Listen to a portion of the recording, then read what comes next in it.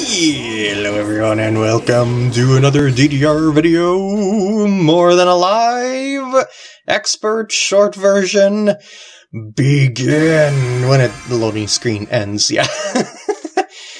So this one, it implies you should slow down, but it's staying at 140 BPM throughout from start to finish. Like, yeah, the arrows are spaced out quite a lot here, but they're still scrolling at 140 BPM. So just watch the flickery flashies on those that hit the arrows. At least that's the way I kind of figured it out.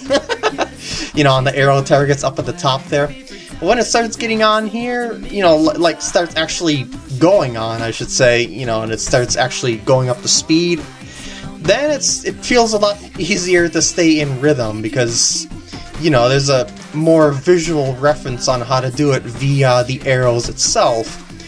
And there's nothing really complicated about these steps, it's just that it's fairly long. Just gotta focus on the arrows' rhythm and concentrate throughout. Don't, like, get into the song and start drifting your mind. Well, okay, you do have to focus on the song for the rhythm and whatnot, but it's the thing of that you can't zone out whenever you're going for a AAA. You've got to stay concentrated.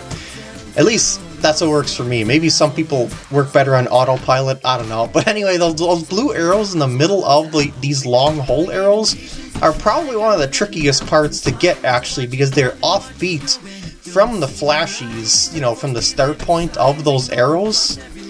Because, you know, blue arrows are right in between the reds, and the reds in there are the indicator of the flashies at the top of the screen there.